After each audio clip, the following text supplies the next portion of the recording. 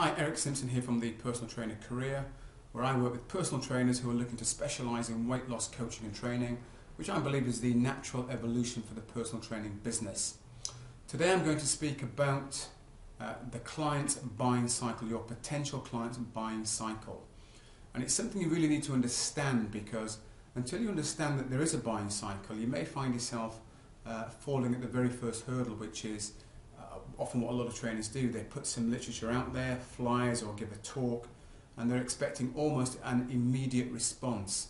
Well, you may just get lucky and find that there are one or two people out there who are right here, right now, at that moment in time. You just happen to have met at the right time and they're ready to buy.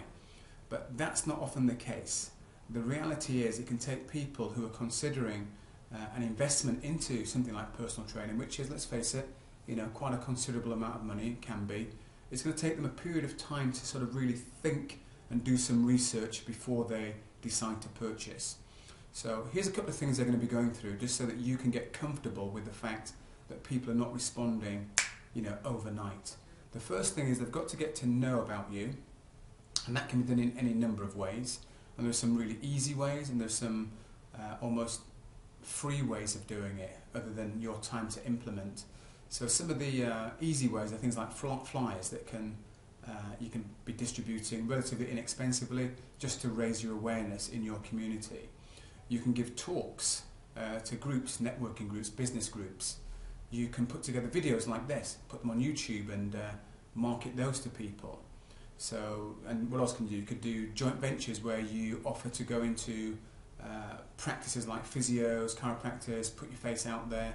They get to know about you, they can spread the word about you. So for the client, they now might get exposed to you in any number of ways. It may be they heard you speak, they've seen your flyer, and they've heard a professional speak about you. So they're getting to know about you. And in getting to know about you, they're getting to work out whether or not they actually like you. Because let's face it, if they don't feel as though they like you, then they're never going to contact you.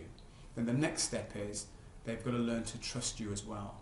So they've got to know about you, feel as though they like you, and feel as though they trust you. And if you're appearing in all these different places, then by the time they get in contact with you, there's every chance that you're going to do some business with them, because they've gone through this process of getting to know about you, like you, and trust you.